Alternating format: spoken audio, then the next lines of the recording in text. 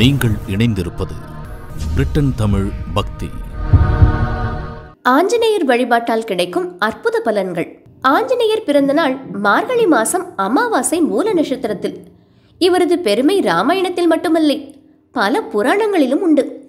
இதற்கு முக்கிய காரணம் வைணவத்தில் ராமபக்தனாகவும் சைவத்தில் சிவனின் அம்சமாகவும் இருப்பதுதான். எந்த இன்னலையும் எதிர்நோக்கும் அறிவையும் பலத்தையும் தைரியத்தையும் கொடுக்கிறவர். ராமாயண சொல்லுகின்ற இடத்திலெல்லாம் ஆஞ்சநேயர் இருப்பது நிச்சயம். இவரது வழிபாட்டில் ராமநாம பஜனையும் செந்தூர பூச்சும் வெற்றிலை மாலையும் நிச்சயம் இடம்பெறும்.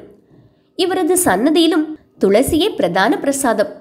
பாரத புண்ணிய பூமியில் தொண்டரையே தெய்வமாக போற்றப்படும் மேன்மையை ஆஞ்சநேயர் வரலாற்றில் காணலாம். அனுமன் ஜெயந்தியை நாம் கொண்டாடுவதால் நமக்கு சகல மங்களங்களும் உண்டாகும். நினைத்த காரியம் கைகூடும், துன்பம் விலகும், குடும்பத்தில் இன்பம் பெருகும். ஆஞ்சநேயரை ராமநாமத்தால் சேவிப்பதோடு வடைமாலை சாற்றி வெற்றிலை மாலை அணிவித்து வெண்ணெய் சாத்தி ஆராதிக்க வேண்டும். சனிக்கிழமை தோறும் விரதமிருந்து ஆஞ்சநேயரை வழிபட்டால் சகல யோகங்களும் நமக்கு வந்து சேரும். விரதமிருக்கும் நாட்களில் மிக சுத்தமாக இருக்க வேண்டும். அனுமனை முழுமையாக தியானித்து ஒருவேளை உணவு மட்டும் உண்டால் உன்னத பலன் கிடைக்கும். அருகில் இருக்கும் பெருமாள் கோவிலுக்கு சென்று ஆஞ்சநேயருக்கு வடைமாலை அணிவித்து வழிபட்டால் தடைகள் அகலும். வெற்றிலை மாலை அணிவிப்பவர்கள் தங்கள் கோரிக்கைகளுக்கேற்ப தாராபலம் பெற்ற நாளில் அணிவித்தால் ஏராளமான நற்பலன்களை அடையலாம்.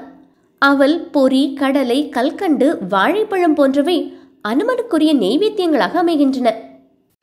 மேலும் இது போன்ற நிகழ்வுகளுக்கு இணைந்திருங்கள். பிரிட்டன் தமிழ் பக்தி.